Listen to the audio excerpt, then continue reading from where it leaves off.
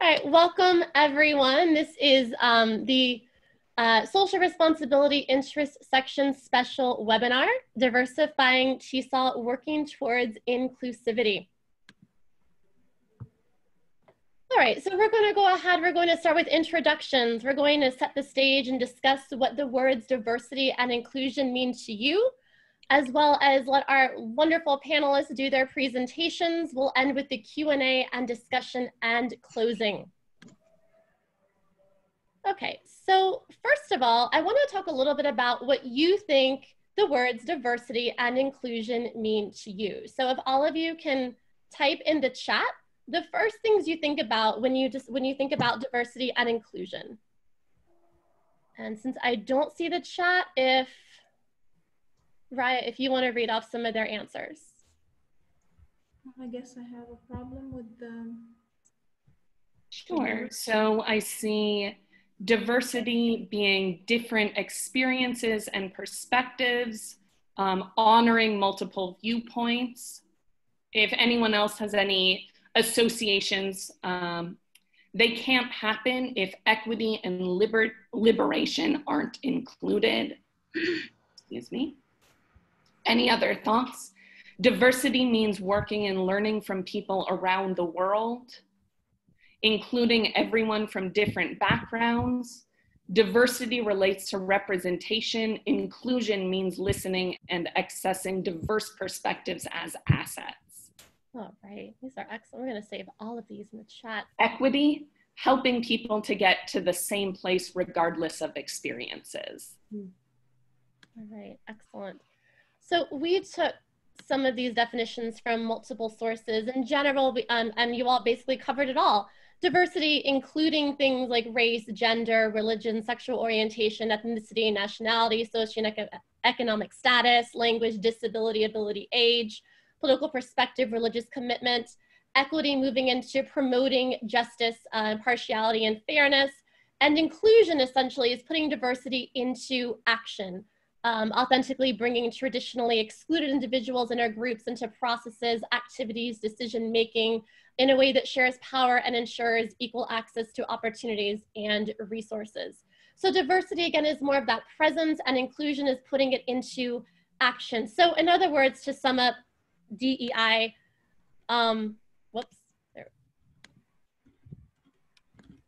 okay. Diversity is being invited to the party. Inclusion is being asked to dance. Okay, so as I said before, this is the SRIS special session that was formed for Denver 2020. The social responsibility intersection works to help professional learning networks to have more equitable exposure for the work that they do. This started in Atlanta 2019 when our past chair, Dr. Carter Wrinkle, did a panel, Voices from Within the Margins of TESOL and Ethnodramatic Performance. And as he worked with that presentation, we tried to figure out what we were going to do for 2020. I was reading a book by Jasper Puar looking at maiming and disability. Raya was also looking at presentations from Aya Tefel on disability. And together we came up with Diversifying TESOL and Working Towards Inclusion. And this also happens to be one of the recommendations from the really wonderful group, the Divorce Task Force, also formed by TESOL. So we're continuing this conversation of inclusion. And with that, I want to go ahead and introduce our panelists. We have Ethan Trin, them, Vietnamese immigrant teacher, passionate about teaching and researching about queer teachers. They served as the co-editor for the SRIS newsletter and is currently serving as co-chair-elect and the chair-elect for the LGBT PLN for TESOL International. Ethan enjoys a cup of iced coffee with milk and creative writing in their free time. Ha Nguyen, she, her, is a doctoral candidate in North Carolina State University, college-level lecturer and teacher trainer in Vietnam before she pursued a master's degree in the USA as a Fulbrighter and invited to the UNHCR to meeting online for refugees in 2019 in June. We have Rana Jamal, she, her. She is from Gaza, Palestine, a founding member of the Herrick Youth Center in Gaza, where she works as an educator and trauma supporter for the youth of Gaza in order for them to improve their health, be empowered, and strengthen their communities. works as a gender and human rights advocate, and became a Goodwill Ambassador in 2017. Finally, we have Livette Coney, she, her. She's an African-American woman from Roxbury, Massachusetts, predominantly a Black and brown neighborhood of Boston. And she is a member of TESOL's CPC and the former chair of both TESOL Diversity Collaborative and BELPATH. She recognizes structural nature of racism and how it manifests in all spaces and where she works and volunteers. She has given numerous presentations, workshops, and lectures. Her work can be found in a number of scholarly journals, and her most recent work can be found in social justice and English language teaching, and of course, the My TESOL Lounge Live presentation. I'm Anastasia Kawaja, she, her. I am a senior instructor at Inche University of South Florida, adjunct professor of humanities and the English departments. I am past co-chair of the Social Responsibility Interest section and past chair for the TESOL Palestinian Friends and Professional Learning Network. I'm currently part of the TESOL Membership Professional Council, and I currently research global peace education and breaking the binary understanding of Israeli and the Palestinian conflict through language use and language exploration. I am co-moderator for this, and my other co-moderator is Raya Werner, she, her. She's a PhD student in Language and Literacies Education in Ontario Institute of Studies and Education. And her research focuses on teachers in the Côte d'Ivoire can use arts to teach English. She's worked as an English teacher and teacher trainer in the Côte d'Ivoire, Tanzania, Ecuador, Thailand, and South Korea. She is past co-chair for SRIS, and she is the founder and chair of the Arts and Creativity Professional Learning Network. Welcome, all of our panelists, and let's get started. We also have the links to the intersections and PLNs represented in this panel. We will also provide those links in the chat. And we also have, oh, let's go back. Okay, so without further ado, we turn this over to our first presenter, Ethan Trin, and they will present on. Good morning, y'all. I hope everyone is doing well. I see like someone's waving, someone's smiling, and I think it's great to start, the Monday morning. So I hope everyone has a good day, have a good sleep, and we have a good energy to start, a new week. So I'm very honored to be, sitting in this panel and, share my some of my work with you all. So I will share my screen. I don't know where I can do that. Wait for a second. The bottom. You'll see bottom. Okay, gotcha. Cool. Let me see, where is that? Share. This one, not this one. Okay, and then present. Can everyone see my screen? Mm-hmm. Okay. Yep. Thank you, Nancy. Thank you. Okay. So again, my name is Ethan Trin. So I'm going to, kind of like give some of the ideas of that's my work that I've been working on. And I think, that if we want to talk about diversifying, and if we want to talk about diversifying TESOL, so I think it should start with a self. And my pronoun is they, them. Pursuing doctorate degree at Georgia State University with a minor in women's study. Yeah, so there is my email. And before I start my presentation, I would say special thanks to Dr. Gertrude Thinkasach, my advisor at Georgia State University, and other critical scholars who have crossed paths before me so that I can continue the work.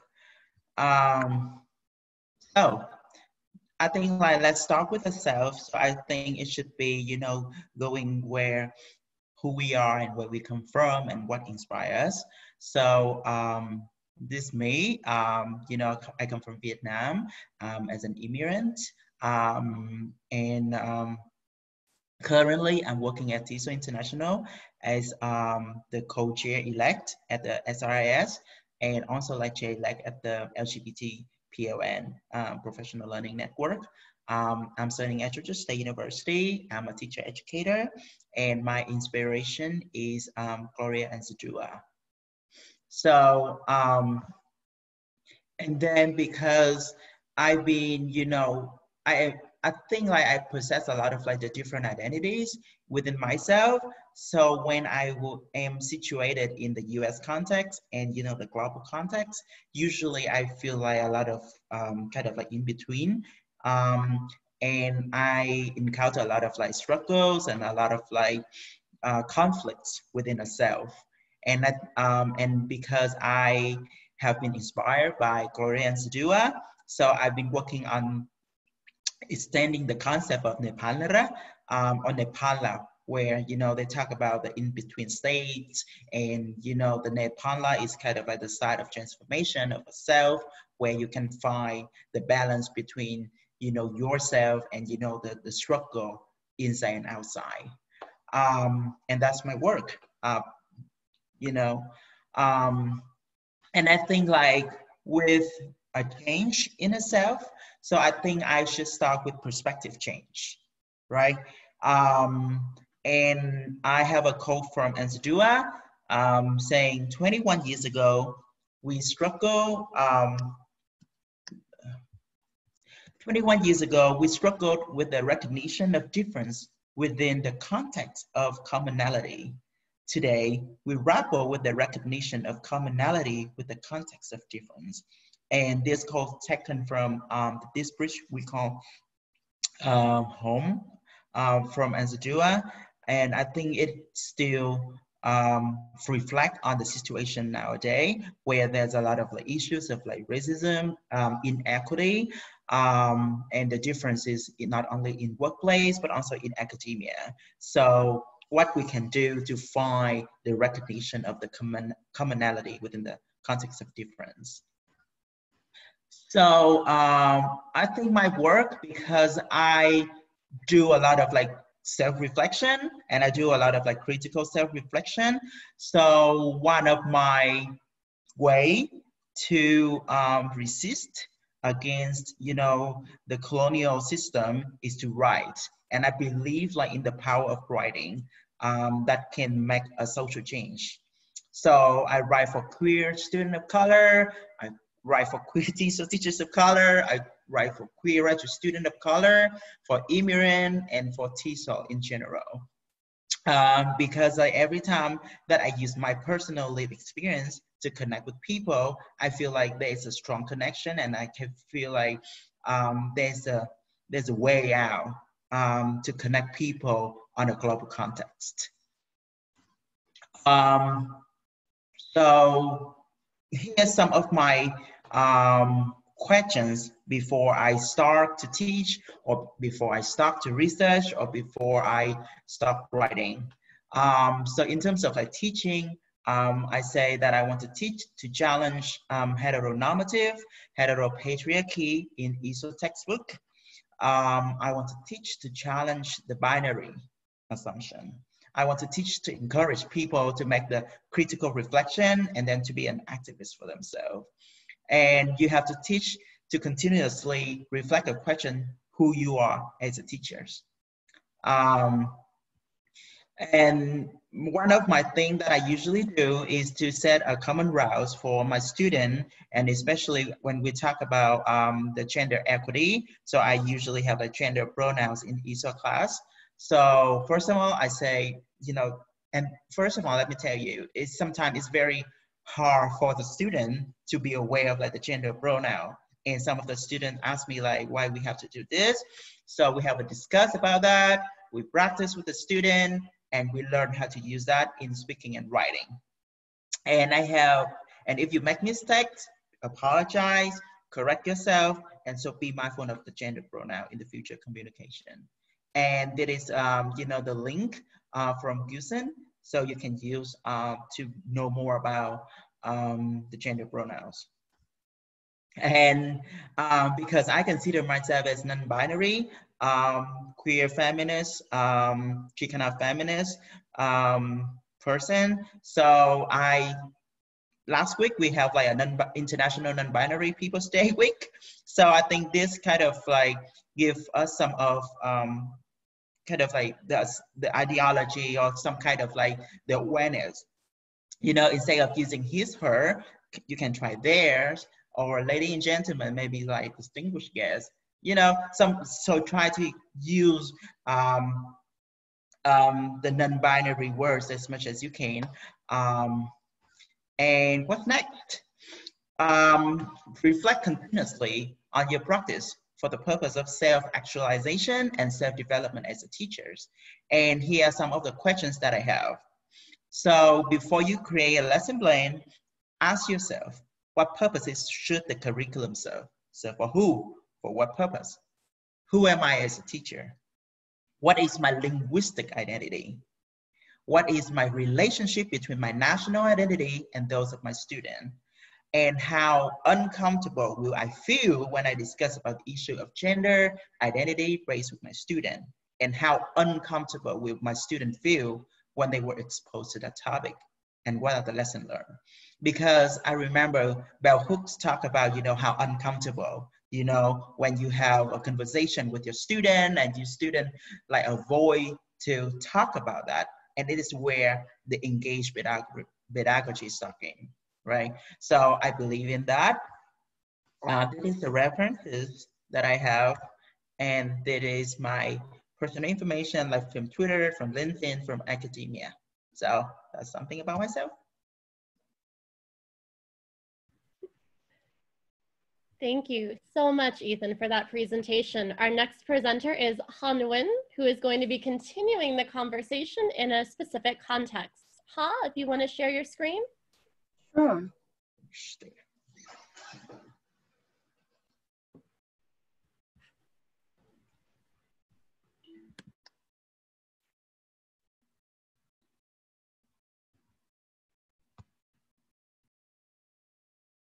All right, can you all see my screen? Awesome. So thank you very much, Anastasia, for the introduction, and good morning, everyone. As you may already know, the TESOL's Diverse Voices Task Force has a webinar earlier last week on a similar topic, inclusion, creating a culture of inclusion in TESOL. So I'm here today to represent the non-native English language teachers population. I build my presentation upon my initial, upon the initial work of the task force. To continue the dialogue, to propose, and I will propose strategies to address diversity and equity issues, particularly for non-native English language teachers population within the TESOL Association and in the field. The strategy are based on the literature, my experience as a non-native English language speaker who has learned and taught in the developing countries for nearly 35 years. As well as what I learned from my communication at the United Nations meeting in Denmark last year. So my speech has 4 parts. First, I will tell you about myself, why I represent the non-native English language teacher population to propose strategies. I will then briefly describe challenges that this population of teachers may face, and then I will focus mainly on strategies. We will have a Q&A session at the end, so I will be happy to answer any questions that you may have. My presentation is catered to non-native English language teachers. However, it is also applicable to other historically marginalized groups in TESOL as well. So first of all, some information about myself. I am Ha Nguyen from Vietnam. I am an English language classroom teacher, a professional learning specialist, and a leader with more than 10 years of experience from elementary to high school and at college level in Asia and in the USA. So you can see here in the picture, I used to teach English language to pre-service and in-service teachers, English learners, adult learners for 5 years in Vietnam. In 2013, I taught in secondary school in Indonesia. I also participated in Vietnam's National Foreign Language Project 2020 by training in-service teachers in 7 cities and provinces in Highland and Central Vietnam before coming to the US for higher education. I have worked closely with the U.S. Embassy and with TESOL, a branch of TESOL organization in Vietnam, to organize with TESOL International Conference every year. And I have co-founded the TESOL Association, the first and only association for teachers in Vietnam. And I also deliver webinars as well for them in Vietnam. So you can see I am familiar with the conditions of being a teacher in developing countries. Also having experience in different education systems, Vietnam, Indonesia, and in the US, I endure discrimination against non-native English speaking teachers myself. They are what make my credentials for the presentation today. So you can see here in the picture. So non-native English language teachers endure different challenges, native speakerism and lack of resources and so forth. So today I will focus on the two main challenges. First of all, native speakerism. I'll give you 1 minute to read the job advertisement on the slide and see what stands out to you.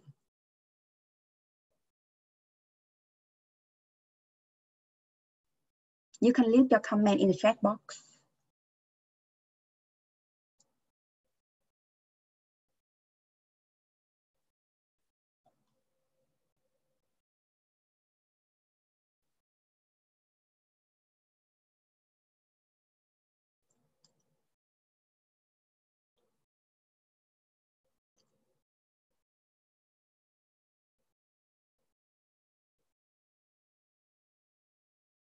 Yes, I can see some comments here. Thank you very much. So we can see the image features a white man, right? And also the populations or the countries of origins are very specific as well. So you can,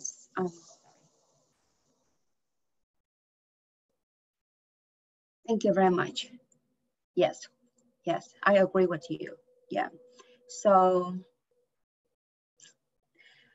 this job advertisement is one of far too many that exhibit discriminatory practices in hiring English language teachers based on native language, according to Levis 2016.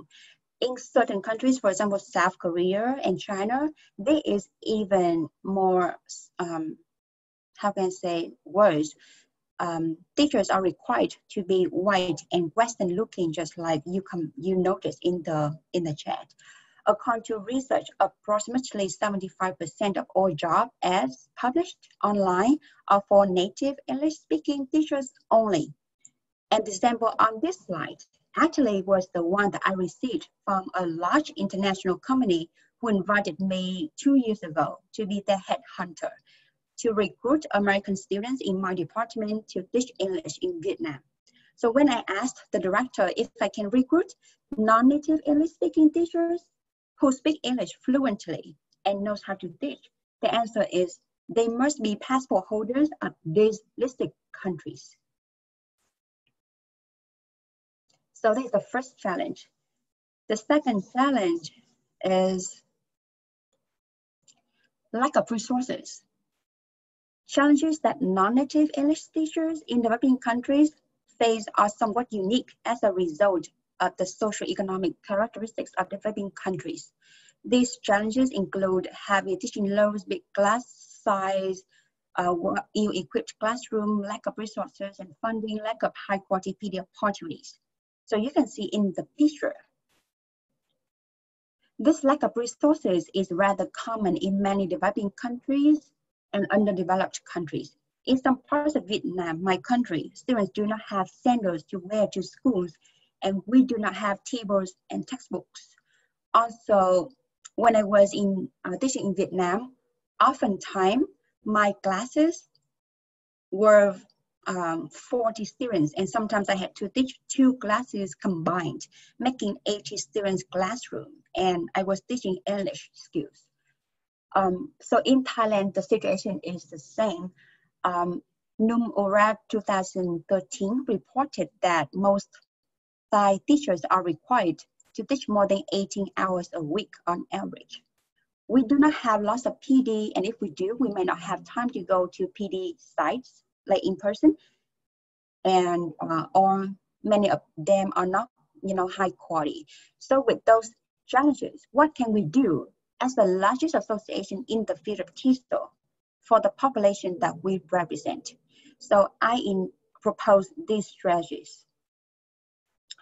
What we should do within the association and what we should do outside the association. First of all, within the association,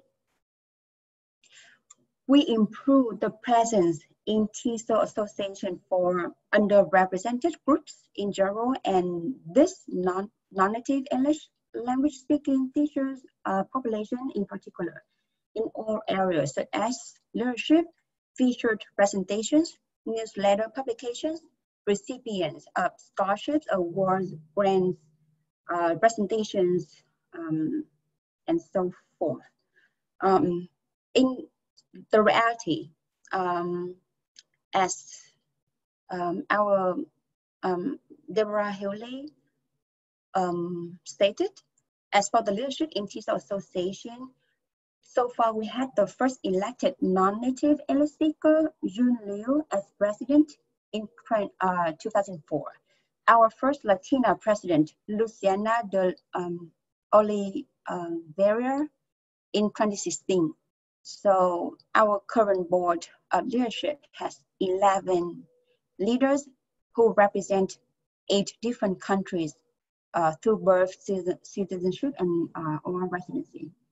So how to develop diverse leaders for TESOL Association at all levels? I mean, like in both central leadership board and in interest sessions. So we should encourage members from different groups to apply. We can give some discounts for conference registration for leaders, so that those leaders who come from developing countries, they can come to the in-person meetings at the conference, and they do not feel intimidated to join leadership boards because they may be afraid that they cannot be present at TESOL events to fulfill their leadership roles. Right now, in light of the pandemic, people are more familiar with Zoom online meetings. So I think that online meetings should be used more often now and in the future so that non-native English speaking teachers from developing countries can participate from their home and feel more inclusive.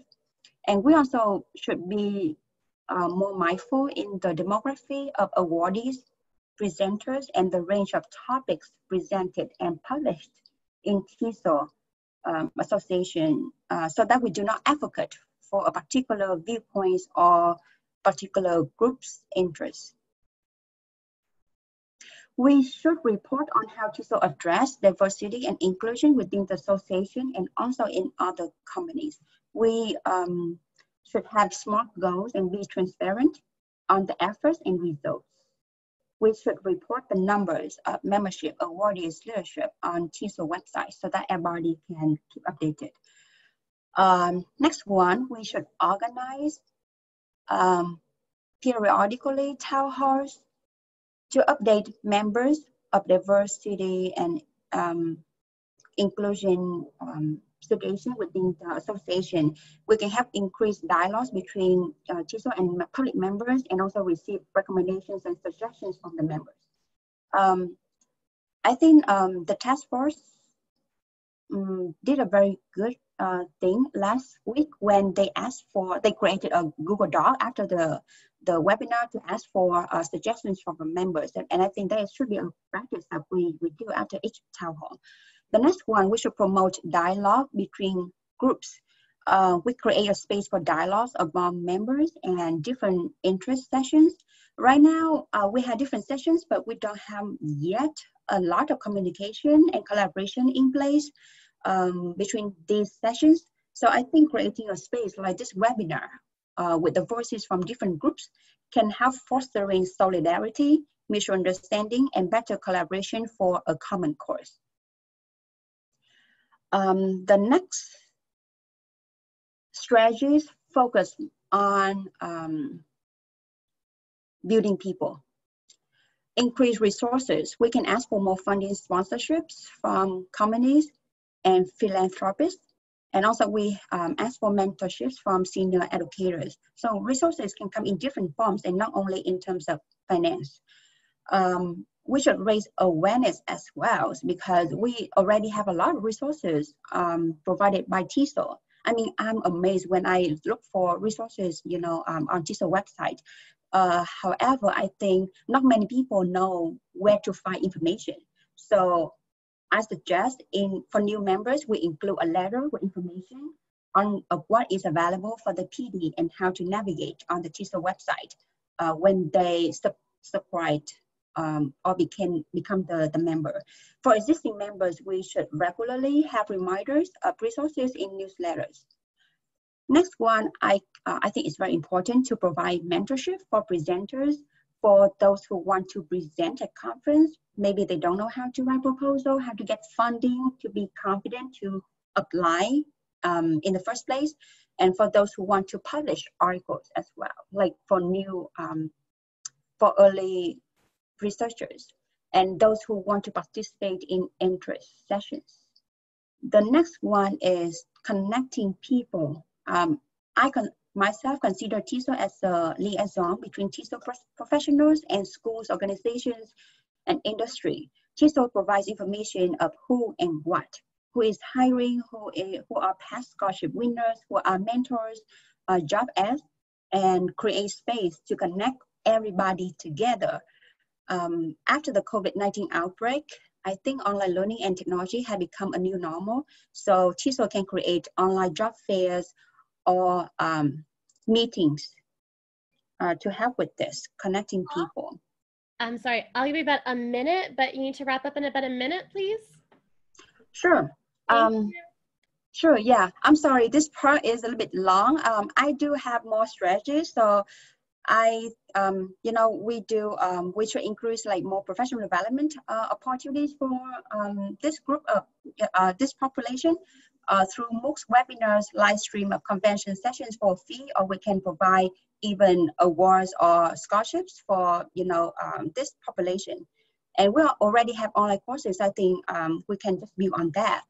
And, you know, outside association, we can do more lobbying with the governments, not only in the US, but also in other countries. I can answer more your question regarding these strategies.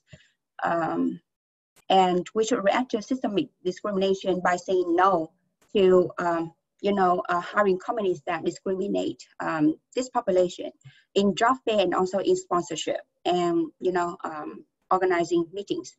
So in conclusion, I really want to include our Deborah Hewley in the task force core.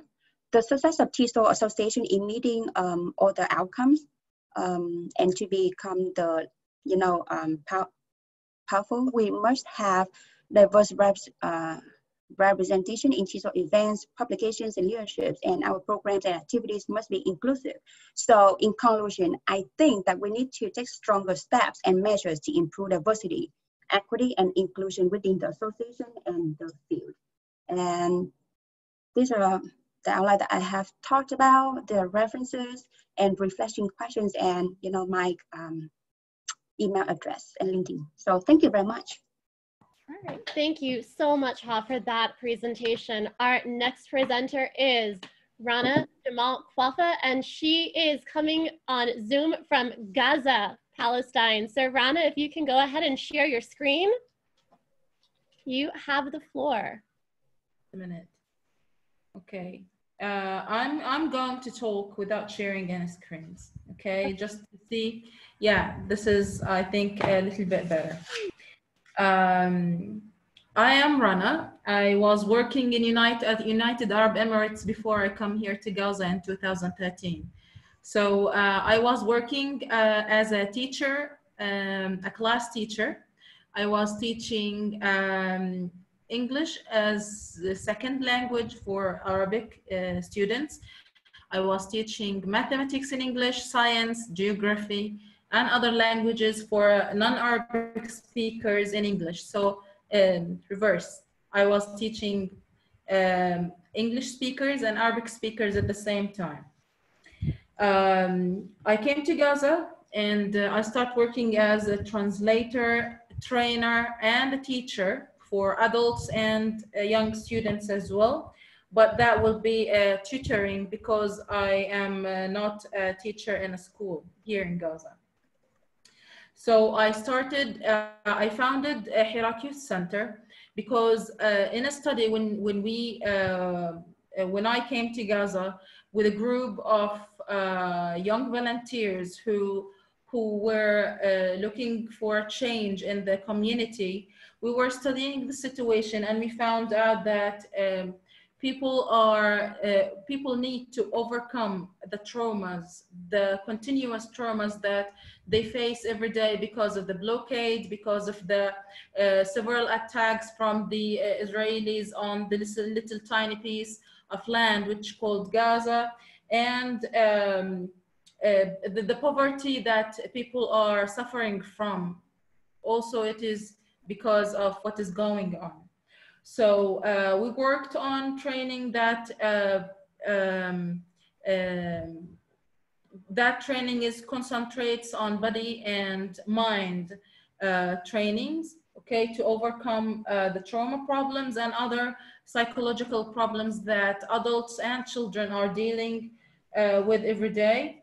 And when it comes to teaching, we found out that when you teach someone a skill that is not familiar to his or her, that he will not deal with every day, something different that what they deal with every day, it makes the person concentrate on that new skill that strengthen his ability, especially when he gets the right help with the new skill. So we found out when we teach a language, something that they can open up with to talk about their situation in Gaza to the world, they can sing with, they can write with, they can even speak their secrets with when they don't want people around them to do this. So this will give people an extra self-esteem, okay, and that will help them to overcome the traumas that they are facing. Okay, the challenges are so many here in Gaza. When we come to the regular teaching in classrooms, whether it is UNRWA classes where the UNRWA is taking care of a group of schools in Gaza, or when it comes to governmental schools, and that will be when they go to high school, it is governmental. Before that, it is UNRWA who are controlling the education or taking the lead of the education in Gaza. We see that the number of students in the classes are so big. Sometimes it is 55 to 60 students per class, and when we're talking to foundation classes like grade 1 and 2, it is really important to have less number so the teacher can teach them the way it should be. We're talking about also the educators themselves. The teachers are not well prepared with educational tools that can enhance the students to learn or to love the language the way it should be.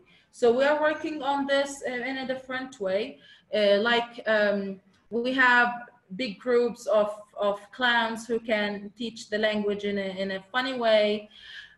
We bring them here to groups. I'm here sitting in one of the rooms that at the center. We have books, we have toys, we have educators who are trained to work with the students the way it should be. Also, we are working on parents, mothers and children, mothers and fathers, to make the amount of the stress less on them, so they can deal with their children the way it should be. So many other problems, if you want to talk about, like the absence of healthy water or the medicine and other stuff, and that we're trying to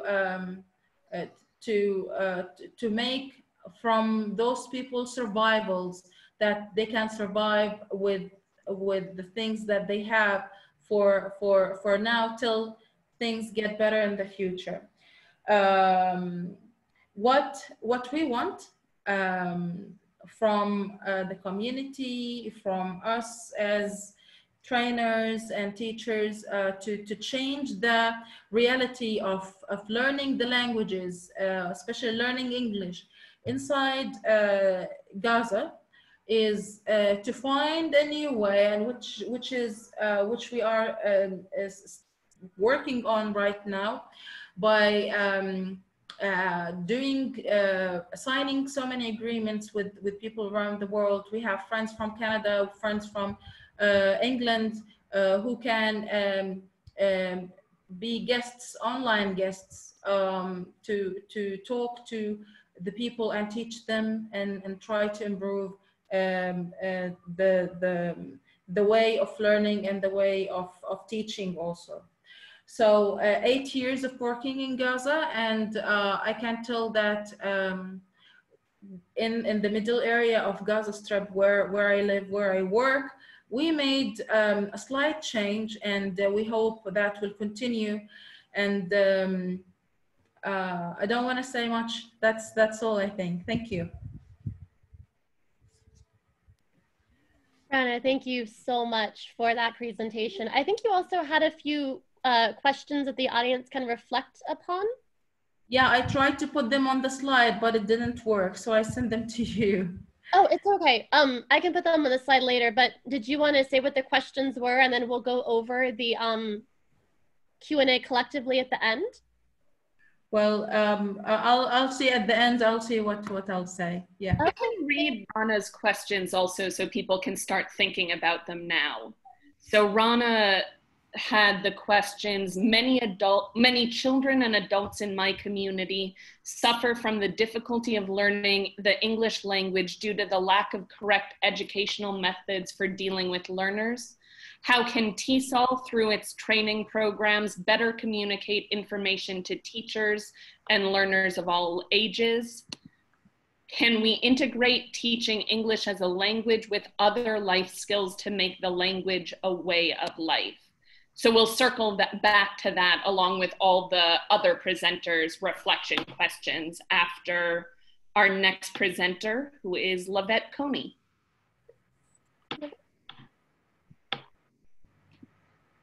Lavette, are you ready to share your screen? Great. All right. I want to make sure I'm unmiked. Hi, everyone. How's everyone doing? I'm glad to be here, and I really appreciate what the presenters have provided us with prior to my presentation. All of it is very relevant to what we're doing.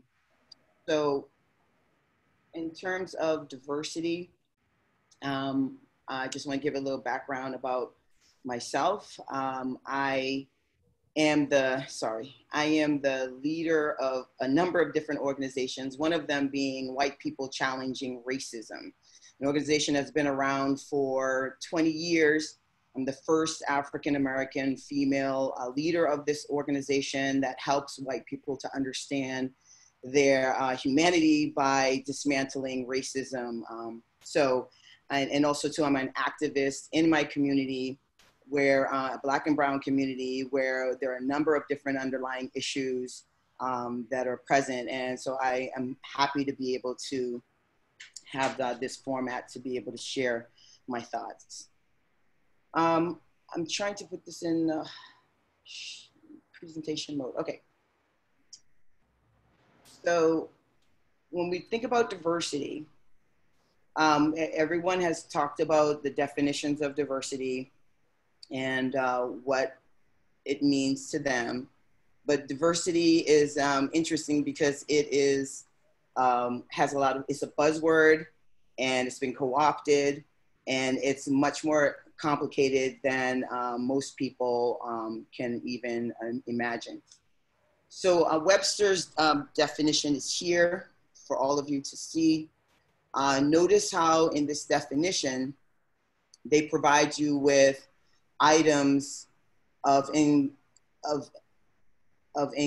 inclusion, but also identities that we all share. So when looking at that, I'm just curious to know if in the chat, if you could, sorry, I have a number of different screens open. If you can go inside of the chat and write down, what do you notice there? And out of all of those identifiers, all of those human identifiers, diversity identifiers, which ones do you think are not real? Which one of those out of national origin, gender, age, disability, military status, ethnicity, status, race, which one of those items do you think is not real? Can you please type it in the chat? Which one do you think is not real? Lavette, we can't see the screen anymore, so people can't see that list right now. Okay, so what should I do? So I'm not shared at all? No, we just see the video of you, not your screen. Can you see it now? Yeah, we can see it now, but it's not in presenter mode. It's not in presenter mode, and so presentation. Mm-hmm.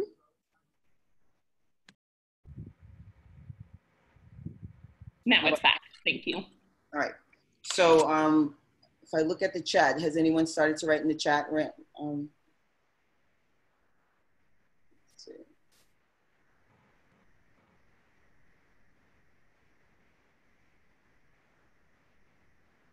So what do we have in the chat? Can someone tell me? So in the chat, we have military status a couple of times. The question, by real, do you mean socially constructed?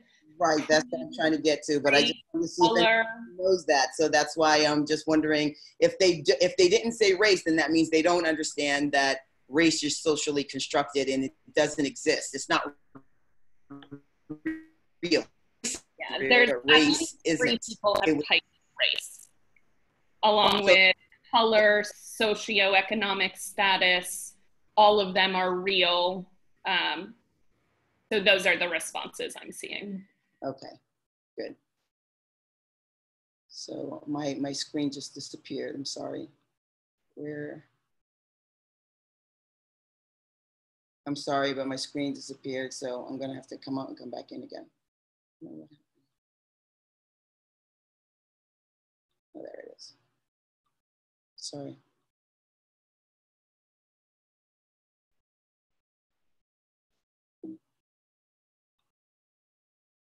Okay, so let's look at the diversity identifiers. As you can see, it's very complex, and that we hold all these different identities. So if we hold all these different identities, how do we make sure that we are cognizant of it in our pedagogy, and also within ourselves and our colleagues, and how we interact with one another? So it's important for us to take all of these identifiers into consideration. So intersectionality as well, as you can see, all of these are overlapping, and these are identities that a lot of people don't understand how oppression and domination and discrimination work in some of these, because some of them are uplifted and others aren't. So it's very important to understand that aspect as well in the intersectionality and identifiers. So here are a couple of images to demonstrate how structures and, hello? How structures impede on this ability to access equity and inclusion and justice. I'm not sure if some people are aware of some of this image is very popular right now. The first one, when people think of diversity, they think about equality, but not understanding that, you know, you see everyone has a box, but some people don't, some of them don't need a box, but yet they're given a box. Whereas equity gives extra boxes to those who need it. Whereas justice, you remove the barriers, meaning the structural items that are in place, the systems that prevent people from acquiring justice, from us acquiring justice within not only the field, but also within the organization. And here's another image as well, which has that last step as being liberated. So removing those barriers provides more opportunities for everyone to engage in our field and in the organization. So here again, you'll see these identifiers and how some are uplifted and some are not. And how domination plays a role in all of these identifiers, and also oppression, and how also too, there's resistance as well. But also too, there's this domination and privilege that's, you know, seeped in not only the field, but also in our organization. Are there any questions coming up, Anastasia? No, just comments about the justice pick. And then there were comments about race seems to be seen as immutable, which is a problem. And then that's why teachers should continue to address and speak and discuss race in our curriculum. And generally that is. I would also like to add that also we have to do some self-reflection, right? We have to look inward. So yes, we have to do that in the classroom. We have to make sure that's on the walls, but also too, we need to do it ourselves as well, because we didn't get that in our education.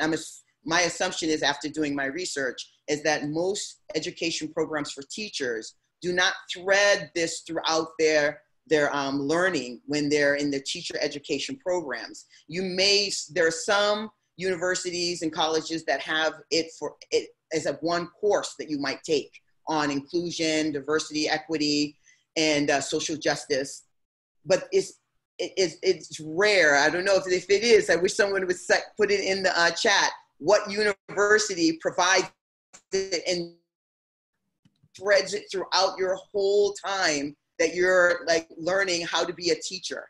Because I haven't found a program that does that. And because it doesn't do that, we don't do a good enough job. That's why we need to do our own self-reflective practice and also our own professional development. So how oppression works. Many people don't understand how oppression works. Oppression, when people think of oppression in particularly racism, because if we're thinking about decentering whiteness in TESOL, the field, and TESOL, the organization, you're gonna have to grapple with white supremacy and racism. So when you're doing that, you need to understand how it works. Ideologies, and then institutions, and interpersonal, and in how we internalize all of that oppression and also racism. So most people, when they think about racism, they think about racism as being interpersonal between people, and it's way more than that. It's complicated. As you can see, all these rings interconnect. They're not separable. You can't separate them. But most people only look at it as interpersonal, and you cannot, because you have to incorporate the power that is there. And that power prevents people from entering from us having social justice and liberation. So I'll just read this really quick. Race is a construct of power, and whiteness was codified as the most powerful racial group as soon as it was created. So this person who wrote the article, he says his article makes the case that what we promise our students by teaching them English in the way that we do is the additional power of relative proximity to whiteness. But because some students can never truly be seen as white and avoid being racialized, this is unattainable. It is an unattainable goal, and it's harmful. So the closer you get to being white is to be able to speak the English language. And as we know, it's a colonial language, and there's all these other historical pieces and baggage that's associated with English teaching. So here's another quote from a TESOL professional. By whitewashing our views of race, culture, and language, we lose the spectacular wonder of our differences, the benefits of what we can achieve when we work together with people with different backgrounds and perspectives.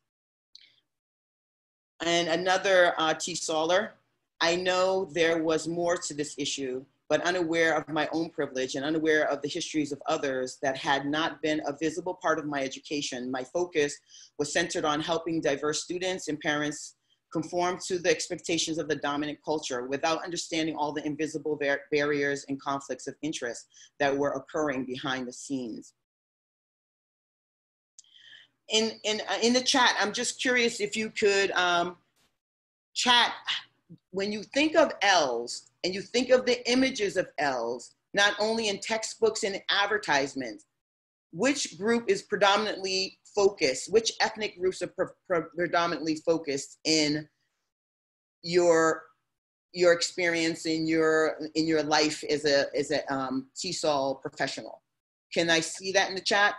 Well, we see Latinx, Latinos in the US, Hispanic students, Asian populations, refugees, Latinx, Haitian Americans, Latinx in K-12, Asian in higher ed, Latinx and some Asians, Albanian students. So that proves my point. So Those who are poor, working class, oh, sorry. Thank you. So Black L's are their unique history and needs and identification and experience of Black L's is an important part of supporting them socially, emotionally, and academically.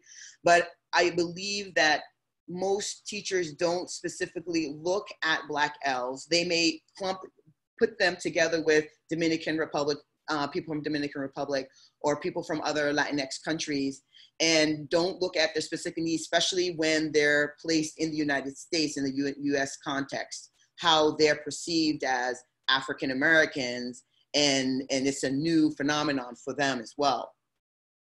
TESOL, the organization, that shift must be structural, methodological, pedagogical, and also generational. These organizations must be re-envisioned and rebuilt, and they're not going to be able to do it without IBPOCs, which means Indigenous, Black, and people of color.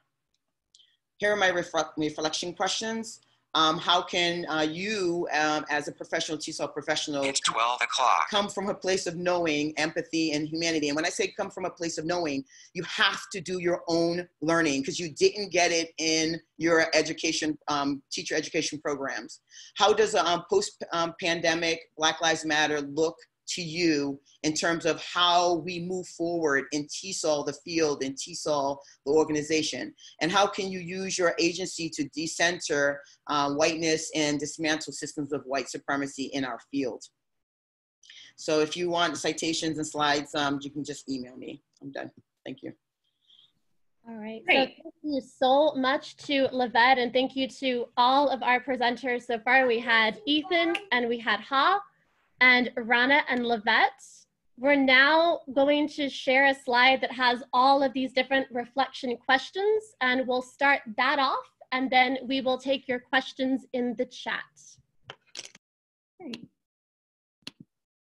Lavette, can you stop sharing your screen so I can put up all the discussion questions?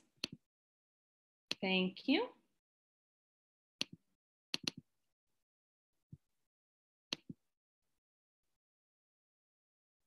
Right. So can everyone see the list of discussion questions? Yes, hopefully. Great.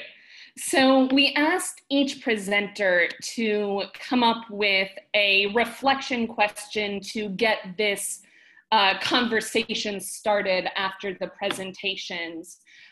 We've had a lot of really powerful ideas today, but it's important that we don't just attend this webinar and then forget about everything we learned here today afterwards. So we need to practice internalizing these ideas, reflecting on them for ourselves, as well as how we can put them into practice, both as individual teachers and TESOLers, as well as an organization on a more structural level.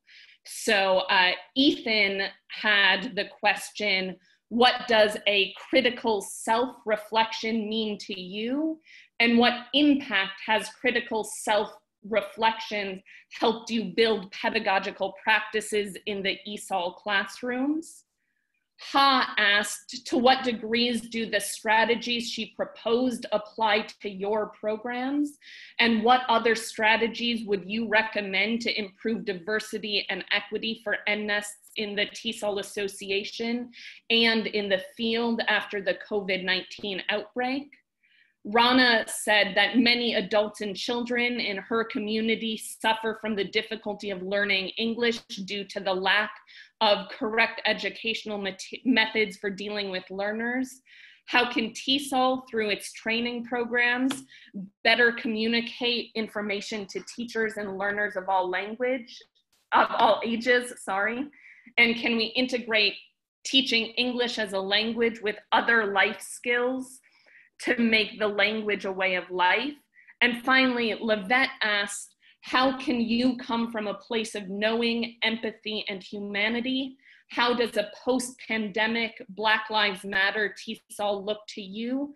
And how can you use your agency to decentralize whiteness and dismantle systems of white supremacy in our field? So does anyone have thoughts on any of these discussion questions? Anything you'd like to respond to in response to these presentations?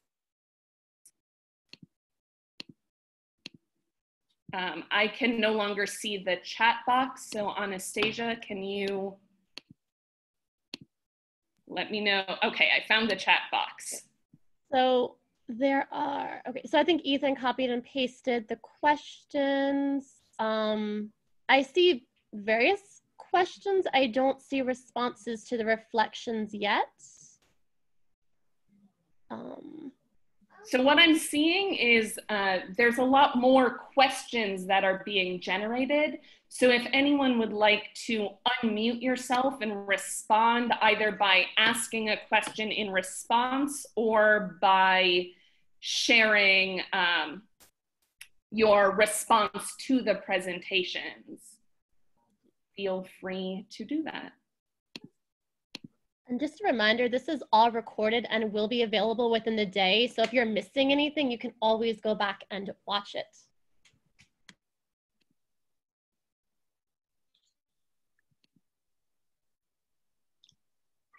Do any of our presenters have responses to each other's reflection questions? Yeah. Great. Hello. Hello. This is me, Ahmed Ibrahim. I'm from Egypt. I'm an English teacher for non-speakers or non-native speakers or other languages. So the most important thing about the diversity, I think we should think or put more attention to the reflection of how can we deal with the new cases or how can we deal with the new perspectives. So there is a very important element. I think it should be we have to make it as an important element in each association, in each organization, that we have to think about accepting the new skills or new perspectives, at least to apply the big idea of introducing yourself to the others and introduce the modern or more sophisticated skills to the new comers or the new learners. That's it. Thank you. Great. Thank you for sharing that perspective. Does anyone else have something to add? Hello everyone. Hello. Hello, I'm Jim. I'm from the Philippines. It's 12:07 in the morning here, so good morning. Good morning. Yeah, I just have a question for Ha. I actually loved her presentation. Okay, as a non-native speaker and non-native teacher myself, I just want to ask, how would you change the perspectives of the students? Because sometimes the demands for native English language teachers came from them or come from them. So how would you change the perspective of students toward non-native English language teachers?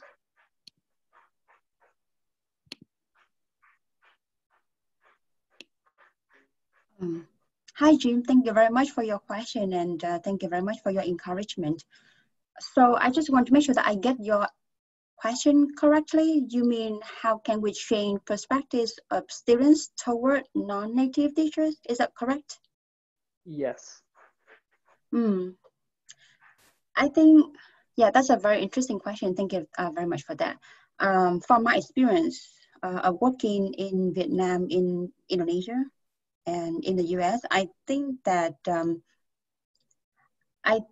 discrimination comes from the lack of understanding, because some students, they do not have a lot of exposures to either non-native teachers and native teachers, or both, and have like both groups to be the teachers, so they don't have the comparison. And I think as a non-native teachers, I would improve. I would look. I would reflect on myself first to see, if I have, if I am well equipped with knowledge, skills, and characteristics that are required for, the teaching job. And I will try to do my best. And I think like once I improve myself, like personally and professionally, and I show that my passion in teaching and through the interaction with students, I think I will make them understand that I also have, the quality of teaching doesn't depend on the native language, but depends on the qualifications, on the characteristics, and on the knowledge and skills that we can present to them, and what can we do for them, to help them in their learning journey. So I think that's that's my question for now, because I'm very passionate about teaching. At first, when I went to Indonesia, and some other countries, as a teacher, I endured some discrimination and like some judgment about my teaching ability. And I think after some times, they saw that they could make improvement as well with me, so they gradually accept me as a teacher, and we build very good bonding after that. So yeah, that's my answer. Oh yeah, thank you so much. For Ethan, I have this question. How would I integrate diversity and inclusion, or the concept of it, if I'm teaching in a conservative country, for example, Saudi Arabia or other Middle Eastern countries? How would I integrate diversity and inclusion? Hey, Jim, thank you for your questions. And I think the question is really, it's complex in a way that, I don't think we have kind of like a fixed answer for that. But in terms of like conservative, I would say, I think everything starts with a self of a teacher. And how does a teacher make a reflection on how they want to teach? And I think, the focus on the discussion, the focus on, the engaging discussion where the student and the teachers are exposed to the ideology of, the binary, but also exposed to the discussion of, that is not right, that is not wrong. There is a scene, you know, for example, being queer, being gay is a scene. How can you develop the student thinking and questions about the norms, the normativity? And I think like it is very hard and it takes time to move forward. I mean, to change the student perspective, you know, in a short period of time. But what I am thinking is to embed into the discussion with the student about what do you think about this, and what if, you know, some of the embed into some of the critical questions that questions the norm, that questions about the society that they are in, right? That questions where, who they are and who you are as a teachers, and how or what we can do together. So, and I think the discussion also come from the bravery, right? Like kind of like some of the discussion that it risks your job, it risks your life sometimes in some certain countries. But how can you move forward? How can you change the student perspective would be kind of the starting point to initiate more discussion, not inside the classroom, but also like outside of the classroom. And I think I try to relate to Lavette, talk about, you know, the 4 I's, about the identity, about the interpersonal, the institutional, and all kind of those of the I's intertwined together. And you have to work one by one. You have to break down those binary. You have to work on those thinking with the student. And and to be honest with you, I've been working with my student for a couple of years, and it's a hard job. And sometimes I encounter the barriers, I encounter the resistance from the student, from the institution where I'm working at. But do you have to ask yourself, why do you want to do that? Why, and what, and which population that you are serving for? So I guess I don't have an answer for that, but I think I'm gearing toward, you know, the ideas of working in a community with the critical questions, and everything starts with the self. Thanks so much. Great. Okan, you had something to add? Yeah, hello, I'm Okan from Doha, Qatar. I want to add to what Ha was saying about how we can raise learners' awareness to diversity. I think beyond recruitment policies, the enrollment policy of the different institutions or language institutes or colleges, before students can actually start their program, they could be made aware in a policy document that your teacher may be from any ethnic background, from ethnic race. So you don't have to come in on day one and then see somebody you don't like and then you change your class. So that could be one way to raise learners' awareness to diversity. I have an American friend, she's Chinese American. She's never been to China. Born in America, but she was recruited to teach a bunch of Chinese learners who came into America to learn English. They walked into her class day one. She didn't even open her mouth to say hello. They walked out of the class. They just walked out on her as if, hey, I didn't come all the way from China to America to learn English from a Chinese. But they didn't even wait to hear her accent, to hear her speak. So this sort of a thing can really help if the recruitment, the enrolling institutions can make the students know that your teacher can come from anywhere in the world. Then also to add to what Ethan was saying, responding to the question about somebody in the Middle East. In trying to raise awareness to diversity, equity, and inclusion, there may be bigger barriers to this effort. For instance, here in the Middle East, there are no-go areas. There are certain topics I cannot raise in the classroom because of cultural sensitivity. So we try as much as possible. Maybe we can strike gender balance or color balance, but there are some topics that we cannot even think of mentioning it in the classroom with the student, even though it's obvious, they know.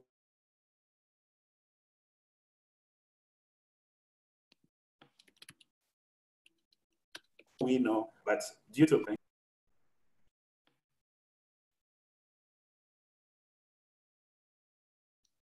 Great. Lavette, did you have something to add? I just wanted to make reference to the 4 I's again. So being the internalized, for oppression of internalized aspects, you have to think about the individual, why they're thinking that way. They are also non-native speakers of English, so they might even sound like that. So why would they want to discriminate against someone or not want to be taught by someone who may sound like them in the future or near future? So in understanding how oppression works, your perceived notion of how you think that you're inferior is a part of that. And I teach even my middle school students about the structures and about the 4 I's and why is it that you think that way? It's because of your education and because of, you know, your society and how they view it and what that all means in that whole process of the 4 I's.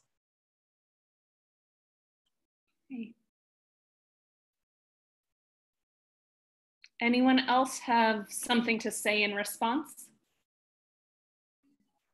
Raya, if I could add. Of course. Hi, this is Georgios from Saudi Arabia, from Greece. So I just wanted to thank Hai and Akan for all the comments. And I find Akan's idea very, very useful. And we have done that, I'm proud to say, in our university. And we do accept, as I am, a Greek teaching English in Saudi Arabia. But sometimes what I find difficult, and I think we spoke about that with Keisha when the Diverse Voices Task Force came to the affiliate events, is these are government policies. So I think what we need to do is maybe we need to have larger conversations with government entities. So maybe this is where TESOL can get involved and, you know, educate them, you know, because sometimes decisions are taken by people who are non-educators, although they could be, you know, ministers of education or advisors to ministers or to governments and so on and so forth.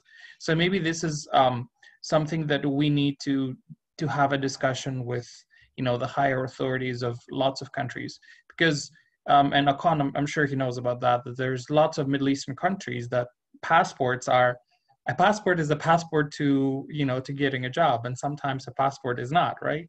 So and it's not just in the Middle East, it's in a lot of countries. So maybe something could be addressed to that extent with governments. I know it sounds like a titan kind of task, but if we don't, we can start small and, you know, make it larger in the future. Thanks. Can I add to that? I really love your idea, Georgios. Yeah. Yeah, I mean, so yeah, thank you very much for bringing up that idea, because this is one of the strategies that I, at the end of my presentation, I ran out of time. So it's about lobbying governments to have more support in English learning and teaching. So,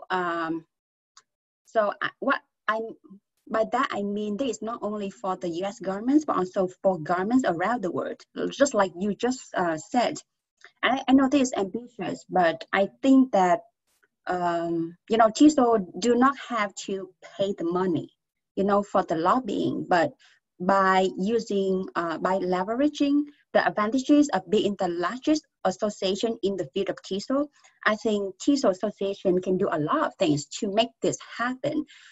For example, you know, for the TESOL convention in Atlanta, I think like 2 years ago, I don't remember, I was there. And the Vietnam TESOL Association leadership, they were invited to attend that convention in Atlanta with the funding from the U.S. Department of State and the Regional English Language Office. And I was there in Atlanta to greet that that group. So I think that a lot of things that TESOL Association can do. I think the main thing is for the association to understand where we are and who we are.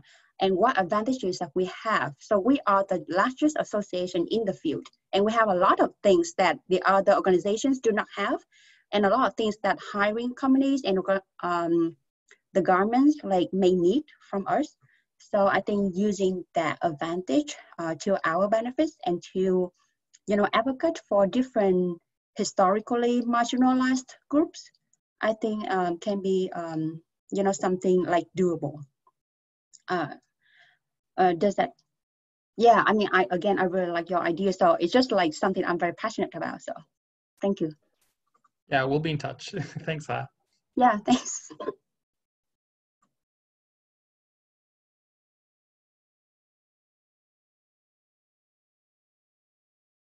Chat box, so I hope people have been reading along with those. Would anyone who's shared your ideas in writing like to share them with the group and speak?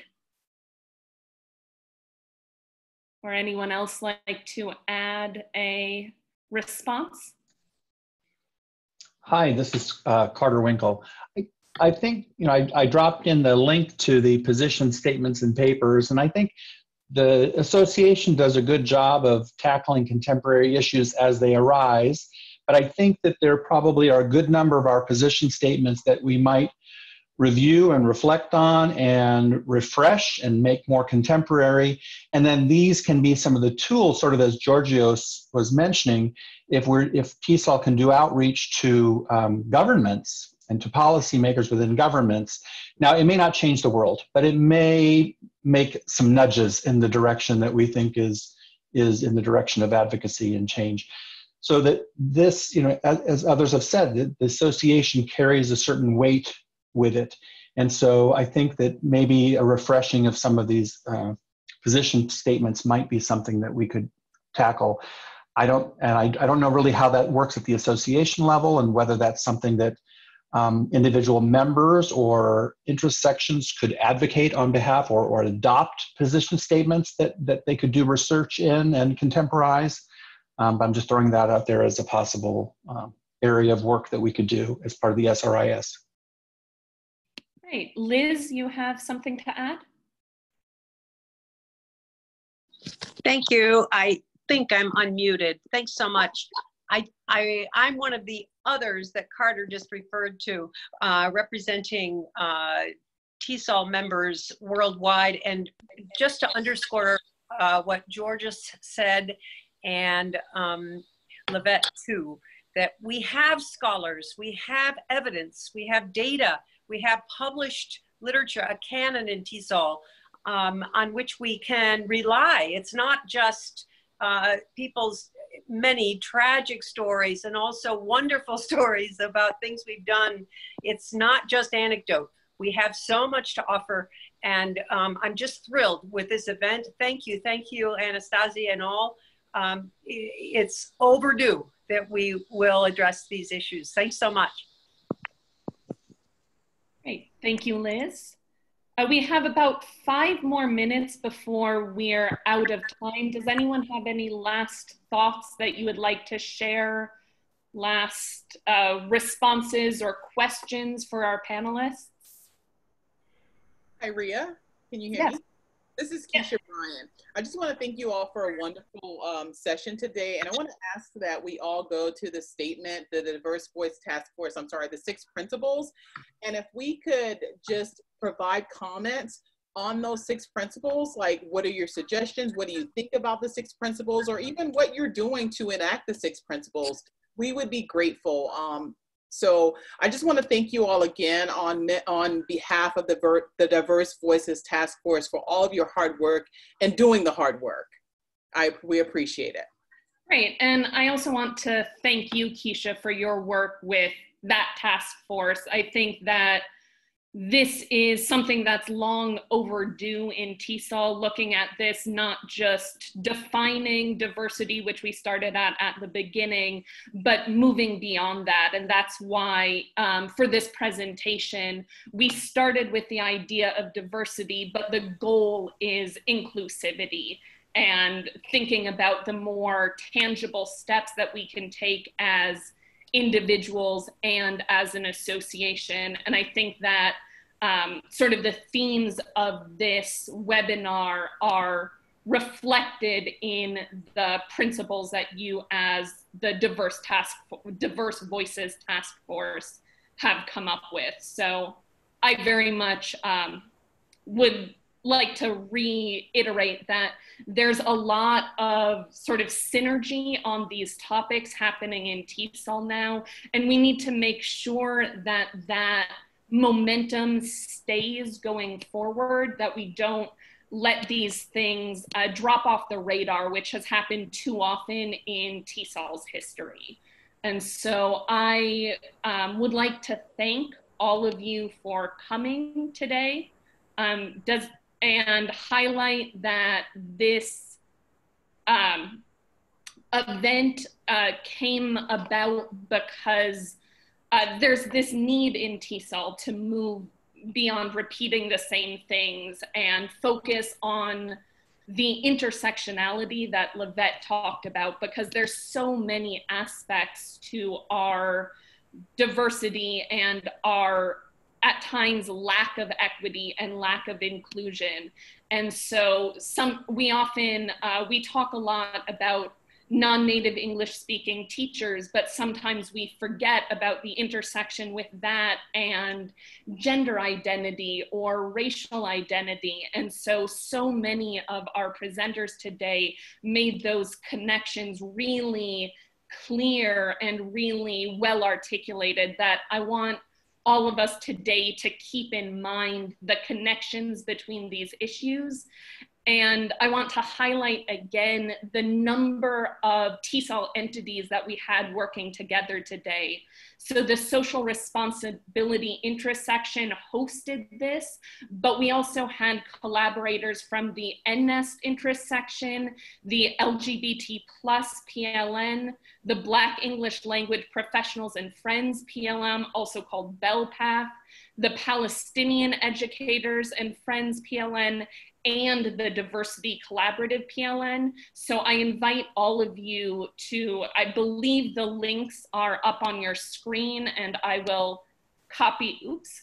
I will add them to the chat box as well, if I can figure out how to do that, so that we can continue these conversations and so we can move forward as an association and keep up these discussions on my TESOL through comments on the Diverse Voices Task Force principles that Keisha invited us to comment on, and just in general, find ways to take our learning and implement it in our daily practices as teachers and in our practices as an institution, because so many of these issues are, as Livette said, they're structural, methodological, pedagogical, and generational. And so we need to be fostering this sense of inclusivity and equity across the entire organization. So thank you very much for joining us today. And we have contact information for our presenters as well. Ethan, Ha, Rana, and Livette, thank you so much for sharing your expertise. And Anastasia and I helped coordinate this. So we have all 6 of our contact information there if you would like to reach out in after this presentation. So that is in the chat box as well. Thank you so much for being with us today.